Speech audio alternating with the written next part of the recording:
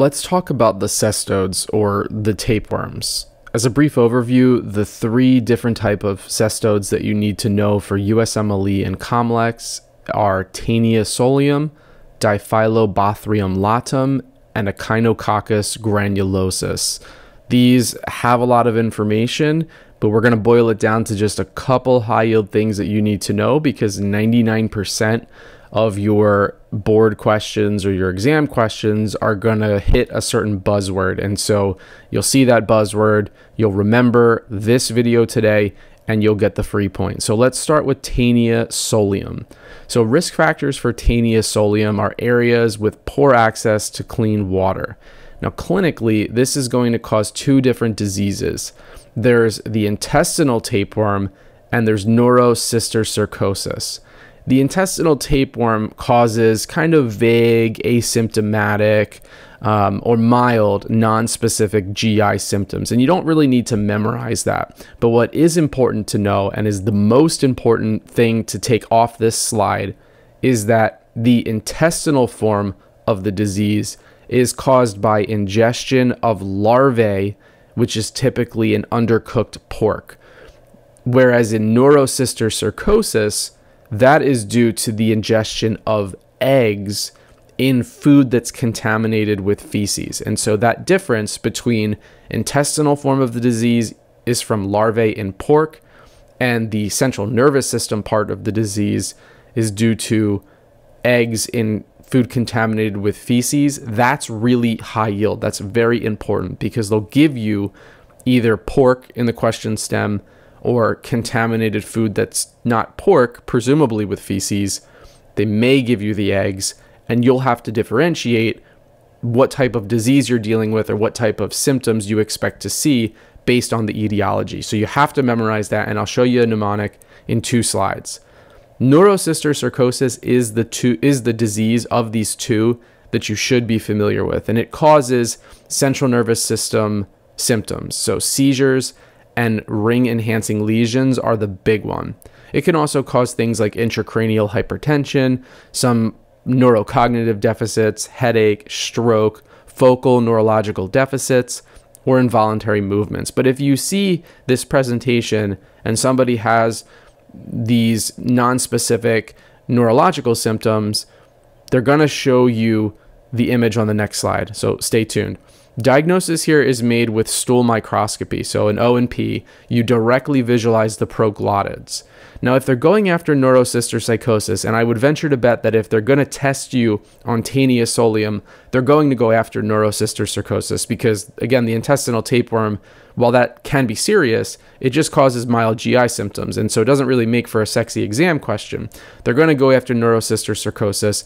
They're going to show you this picture. And what you see here are calcific, granulomatous, ring-enhancing lesions. And if you've been studying at all, you probably are aware of the fact that there are other disease processes that have absolutely nothing to do with this pathogen that are also causing ring-enhancing lesions. And so by going after this parasite, the test writer can force you to differentiate what you see here against other causes of ring-enhancing lesions. The other thing to keep in mind here is that you're going to see all of these cysts, but the cysts are not always going to be super big, because when you have the formation of these cysts in the central nervous system, you get perilesional inflammation.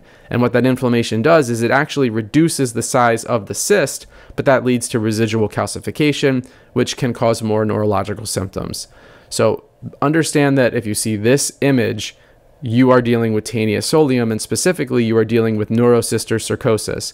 The eggs were in contaminated food, contaminated by the presence of feces, causing neurological symptoms, causing ring-enhancing lesions, and that is going to show up in certain buzzwords as well as this image.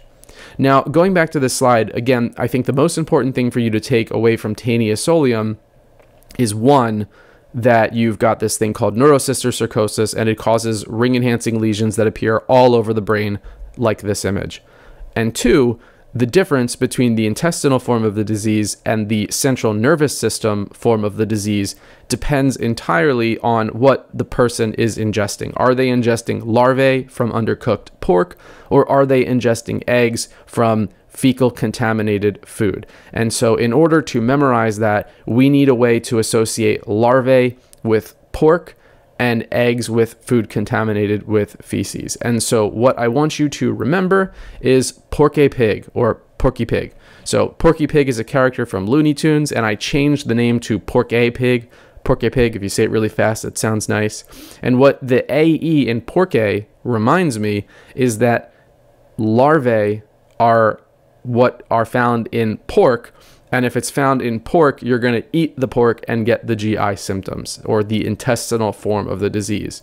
So Porky Pig helps me remember larvae and pork, and then in my head I go, okay, well, if pork is larvae, then that means that the eggs are the fecal contaminated food. So that's Taenia Solium. Lastly, for treatment, you're going to use praziquantel. The important thing to know for exams is that if neurocysticercosis is present, and again, if they're going after Taenia Solium on your exam, it's going to be present, you have to treat with albendazole. So just know that little nugget of information.